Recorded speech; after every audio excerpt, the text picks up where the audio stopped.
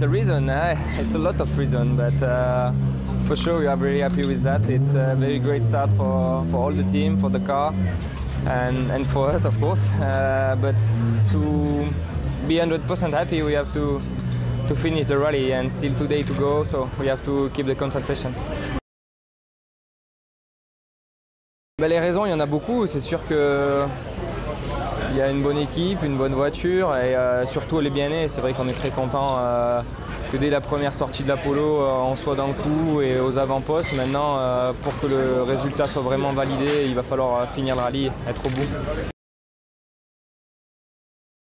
Yeah, we got a puncture. There was a loose stone come from the inside of the corner when somebody had cut it. It was on the tarmac and it was narrow place, so I went over the stone, but unfortunately it hit to the when it hit it pushed the wheel up, and the wheel basically broke and the air came out, and so I lost because I had to drive with that tire for maybe like 7 kilometers, so I lost 30 seconds.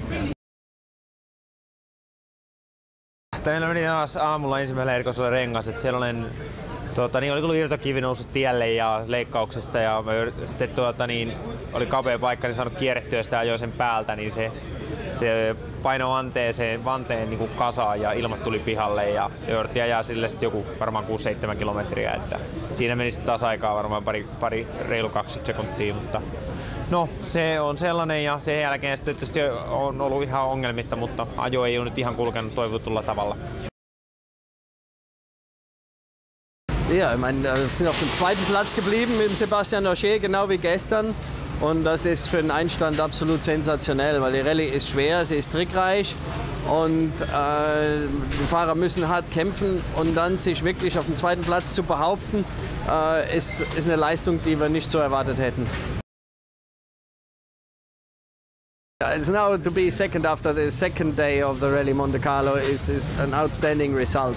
We've been second yesterday, winning one stage. This morning, winning a stage again and staying second all day and being in close touch to the leader. I think it's unbelievable and could not be predicted to have that kind of success in the first rally with a brand new Polo WRC and a brand new team in WRC.